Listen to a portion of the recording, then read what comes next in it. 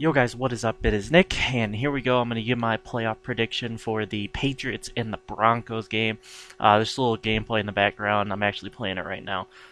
Okay, never seen that before. Ball kicked out of bounds, but I'm just going to talk, and as long as it takes, I'll just play the game.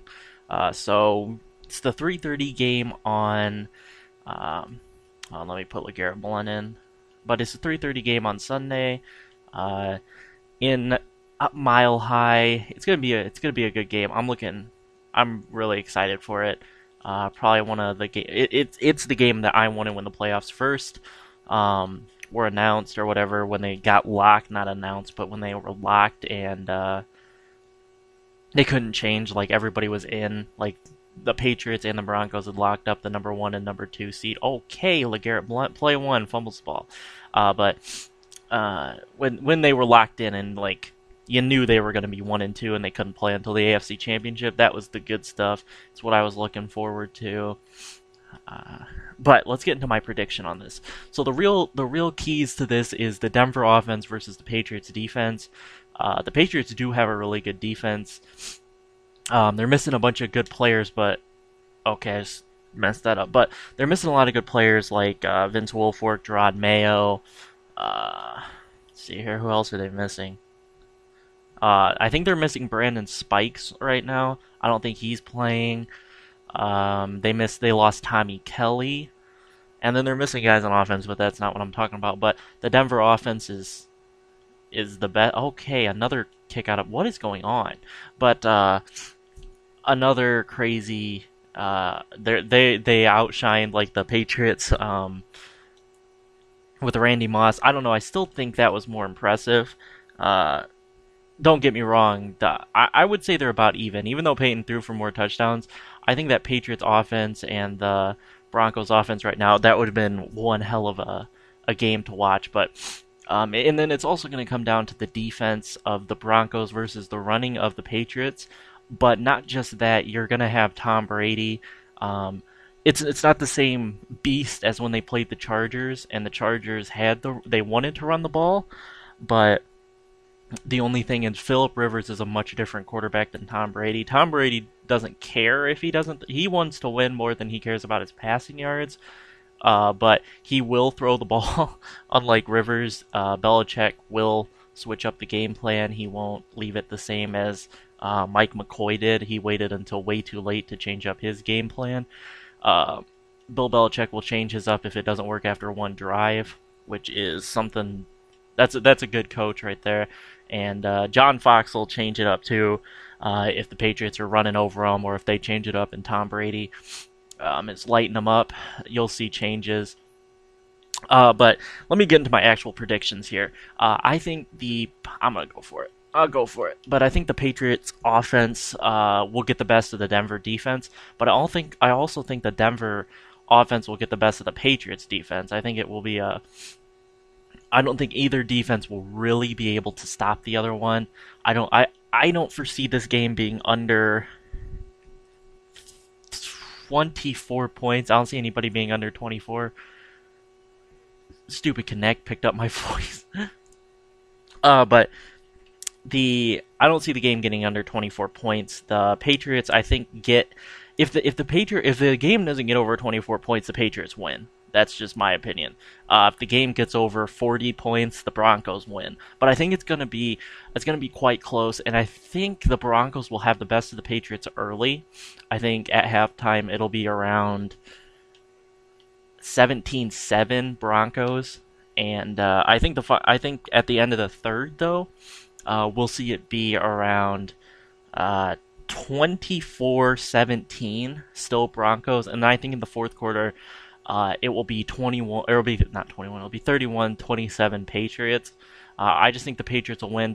Peyton Manning is statistically and historically not good in the playoffs.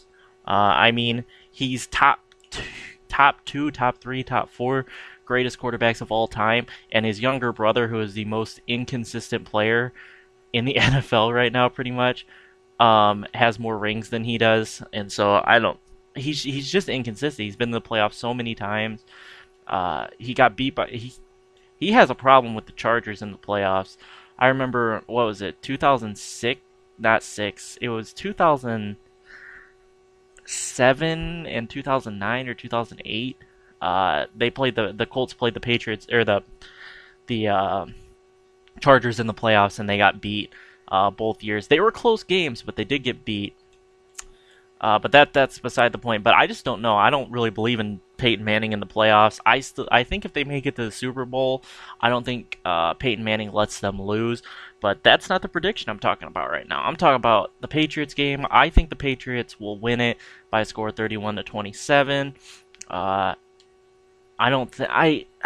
can't foresee them getting beat. I just think it's just been that kind of year, and I think Tom Brady wants it so bad.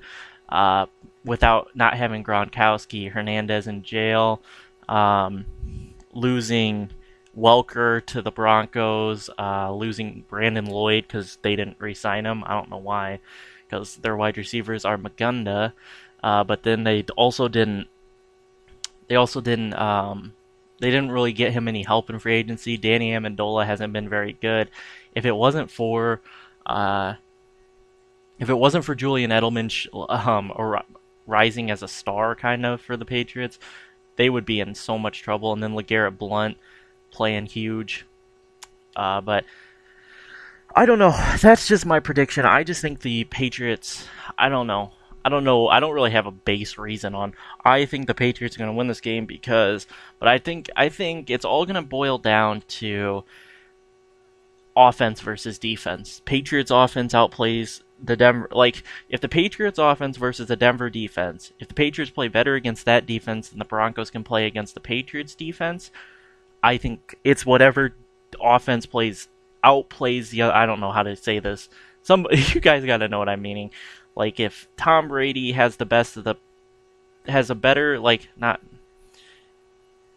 the Patriots run and pass the ball better than the Broncos run and pass the ball, I think they win. I don't think turnovers will matter. I think maybe the Patriots have 2 and the Broncos have 1 or something like that.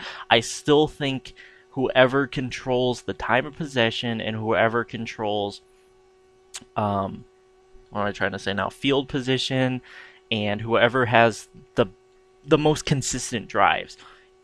Like, if the Patriots have a drive that goes 70 yards in 10 plays, and then they don't get another drive for points for another 5 drives, and then the Broncos maybe have 3 drives in a row, go for 70, maybe don't get a point, go 60, get 3 points, and then go 90 and get 7, I think the team that can do that is going to win. Because I think consistency in this game is going to mean a lot. Or the one that can get a consistent run game. If the Patriots can get 3, 4, 5 yards a carry, and then ever so often bust one for 20, then I think they'll win. Or if the Broncos if Manning can get Decker and Welker on short routes and complete them to him and hit Demaryius Thomas over the top once or twice, I think the Broncos will win. If both happen, it's gonna be one great game. I don't have anything else to say about that. I just think it's gonna be one great game. I think both teams. I think this is the only way that it should come down to. If Peyton happens to retire after this year, then this is how it should end. Either him beating Tom Brady or him losing to Tom Brady. But I don't think he retires after this year. I think maybe if they win the Super Bowl, he retires. Maybe. But I don't think he retires. I think he's still got 1 or 2 more years left in him.